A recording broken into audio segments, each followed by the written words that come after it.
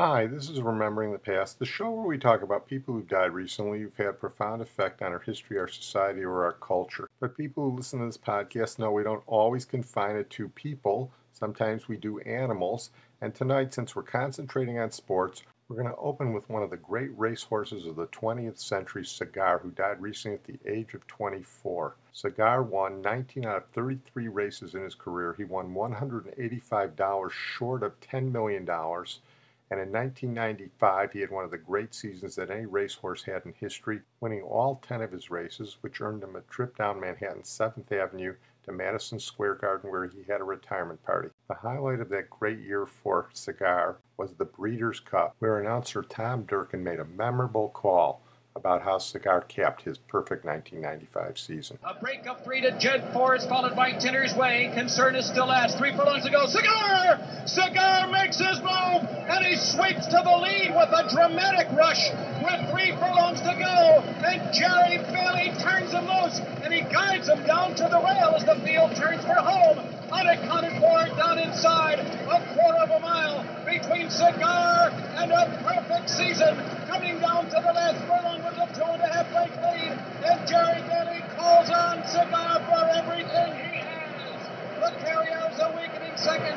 On the inside, unaccounted for. On the outside, Sullivan Manor. And here he is, the incomparable, invincible, unbeatable Cigar. He has won it, and look at this time over this racetrack, 159 and 2. He beat the best the world could offer, and even Mother Nature too. There he is, Cigar. We have been witness to racing greatness. Cigar, 12 in a row, an unbeaten season, and he did it in style, 159 and 2. Well, Cigar may not go down in history with some of the other great racehorses because he didn't reach his stride until he was a little older. He wasn't a great 3-year-old, and he was also infertile, so he never sired any great horses to come after him. But for a while, he was the greatest living racehorse, and no racehorse ever had a better season than he did in 1995. We're going to move on now to Vic Braden, who died recently at the age of 85, and Vic Braden was one of the great tennis coaches in American history. He was a good tennis player. He was a 3-time state champion in Michigan. He went to Detroit when he was in high school and learned from the great Don Budge. And while he had a nondescript career as a professional tennis player, what he had was a great mind and a great personality, and he could break down the physics and the psychology of the sport, so much so that people in other sports sought him out. He taught everybody from 2-year-old kids to Tracy Austin, who was a 2-time U.S. Open champion. He was on television. He wrote articles. He was a popular guy, and everybody in the tennis world recognized him as sort of a tennis guru. And one of the things about him was he emphasized that it didn't take incredible natural talent to be good at tennis. Here he is talking in a couple of promos, and you get an idea of what kind of guy he was. Tennis is 2 people playing a game, where normally a team has many more, so you're primarily responsible for your wins and losses. One of the tough things about the game, but a beautiful thing, you learn how to take losses because 50% of all the people who play tennis today around the world will lose. That's a big number. And so, from my standpoint, it's a great game because health reasons, social reasons, and so on. But it's a great game. We did a study on why people played this game, and I thought we'd get 4 or 5 answers. Sunshine, friendship, social relationships, and so on. But actually, we got 102 reasons why people played tennis. And so, it's a great game because it has so much to offer. Here he is on the mechanics of the game. The biggest mistake I think beginners make is not getting good information. Tennis is a physics problem. You can't violate physical laws. The racket's meant to do certain things. And if you can get the right speed, the right trajectory, and the racket head is positioned properly, you're going to be good. I don't care if you played 1 month or 5,000 months. The idea is that one is good information. There are awful lot of good research out there, and some coaches they just don't care about research. They say, do it this way because I said so. But there are a million myths in this game. You can find coaches who have played. I remember one of the coaches who was in the top 20, and he came to me and he said, you know, when I got off the tour, I was pretty sure that nobody could tell me anything about this game. Then I found out when I became a teacher, I didn't know a thing.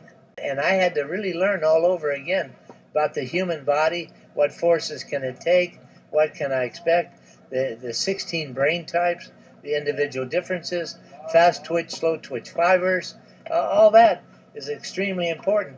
But a lot of the players who are natural players never even thought about these things. But when you're going to coach, you're affecting the life of a lot of people. And there are a lot of people who are out of this game very early because they got poor information. Vic Braden. We're going to move on now to somebody I might not have done in the sports world had it not been for a cast I did about 2 months ago. 2 months ago, I did Alice Coachman Davis, who was the first female African-American gold medal winner. She won the gold medal in the 1948 Olympics in the high jump, and at the time I mentioned that she beat a British competitor who jumped the same height as her, but she did it on her first jump. Well, that unnamed British competitor she beat was Dorothy Tyler. And in one of those coincidences that we often see in these podcasts, Dorothy Tyler died recently at the age of 94, only a couple of months after Miss Coachman Davis, and she had quite a compelling story herself. She was a high-jumping prodigy, she was one of the great female British athletes in history, and she was the first British female to win an Olympic medal when she won the silver medal in the high jump in 1936 in Berlin. She'd been identified as a prodigy by Harold Abrahams, who was the British track and field star who was immortalized in Chariots of Fire. And when she went to Berlin, she actually cleared the gold medal height of 1.6 meters first. But she got jobbed because the rules said if anybody else cleared that same height, there would be a jump off. And she lost the jump off to a Hungarian high jumper. Had it been today, she would have won the gold medal. She took her silver medal in stride, and one of the memorable aspects of that trip was her historic meeting with Adolf Hitler and Joseph Goebbels, which is described in the BBC4 Last Word by Matthew Bannister. Ich verkünde. That was Herr Hitler announcing it open. Now they're all cheering him, and the whole crowd have raised their right arm. Mike Fleet is writing a biography of Dorothy Tyler. She shared her memories of her visit to Germany with him. Well, I think she was a bit stunned, and she told me that when they arrived there was music playing, and she noticed the banners with swastikas. She was aware of the Hitler Youth marching around with shovels on their shoulders and things like that. So it was a bit of an eye-opener for her. Didn't she actually meet Adolf Hitler and Joseph Goebbels? Certainly she did. Very dismissive of him, and she thought the other guy was a bit of a womanizer. Goebbels? Yes. We went on to a beautiful island. He only invited the women, not the men. And there was beautiful decorations, butterflies lit up, beautiful food and drink. And I actually stood next to Hitler. Well, the story of her career gets even better. In 1939, she broke the women's world record for the high jump, but the record lasted only a couple of minutes because it was later beaten by a German high jumper. She was upset because she felt that the German high jumper was a man. She suspected this during the 36 Olympics in Berlin, and she wrote a letter to all the officials, and lo and behold, it turned out that he was indeed a man. The Germans were using this man-woman thing long before the 60s when we all found out about it. What happened was that the Nazis knew that it was a man, but they disguised him because their only other good female high jumper was Jewish, and they didn't want to use a Jewish female high jumper. Unfortunately, she didn't get her official world record back until 1957 because it took that long for the world governing body to recognize what actually happened. She got jobbed a third time in the 1948 Olympics. She was that good. She was jumping 12 years after her first Olympics when Alice Coachman Davis beat her in London in the ones we talked about. They both cleared 1.68 meters, and Alice Coachman Davis did it first, just like Dora Tyler had done in 1936. If they had done what they did in 1936 and had a jump off, Dora Tyler almost certainly would have won because Alice Coachman Davis injured herself during her jump. But they changed the rules, and now the rules were whoever jumped it first won.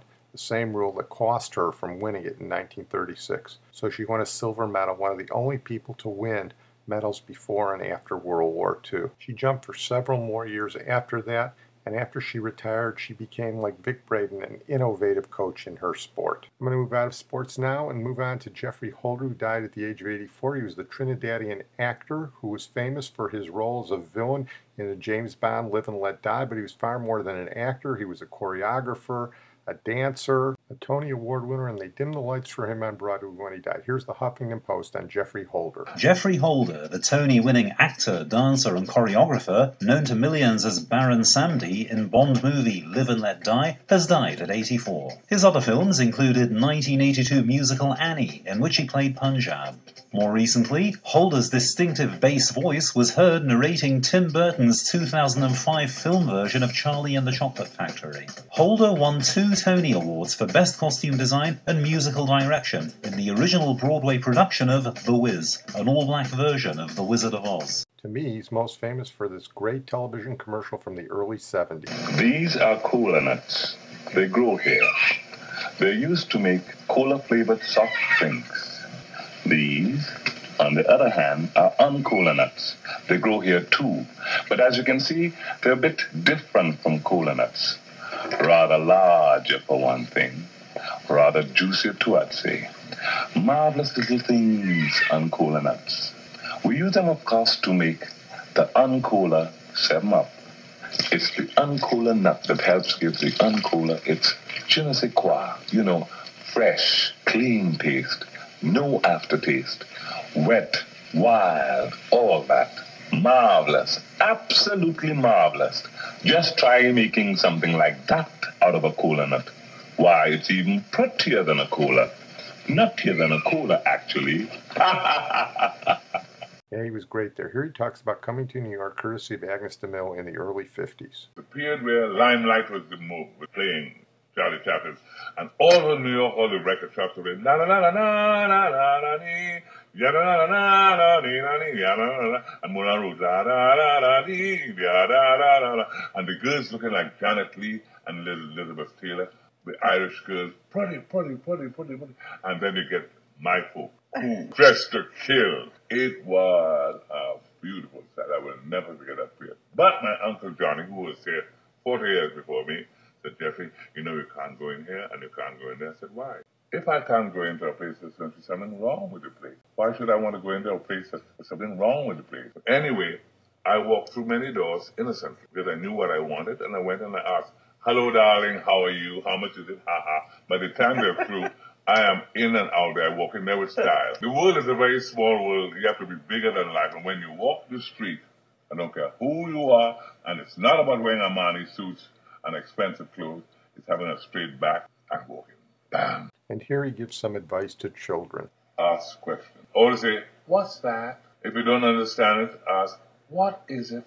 What is a wonderful word?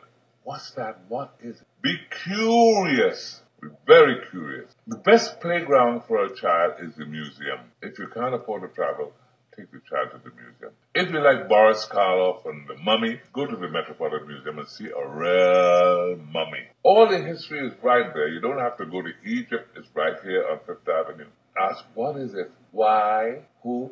Find the answers.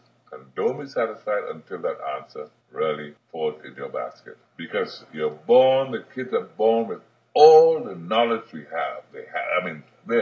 Shakespeare is not dead. You could reach him. You find yourself quoting your mother when you grow older. You find yourself quoting your aunt when you get much older. You find yourself walking like your daddy when you get older. All the wise men are still here, and we're all messengers. All that. Why? What's that? And when you get that information, keep it until it falls in place, until you understand it, and share it with your best friend. Well, I'm going to close on that note. I want to thank my producer, Sid Taps, and we're going to close with the death of the Saturday morning cartoon. For over 60 years, American kids watched cartoons on Saturday morning. It was a staple of their behavior. Of course, that's probably why they weren't asking questions as Geoffrey Holder told them to do, but be that as it may. As of recently, there are no more cartoons on Saturday morning television. It's the result of a number of factors: changing tastes, the economics of producing cartoons, all the different networks, the federal intervention that demanded educational programming, which has been put on Saturday morning. So there are no more of the great Saturday morning cartoons, or even the bad Saturday morning cartoons that several generations of American kids grew up with. So to close, as a tribute to the Saturday morning cartoon, I'm going to play a familiar Warner Brothers melody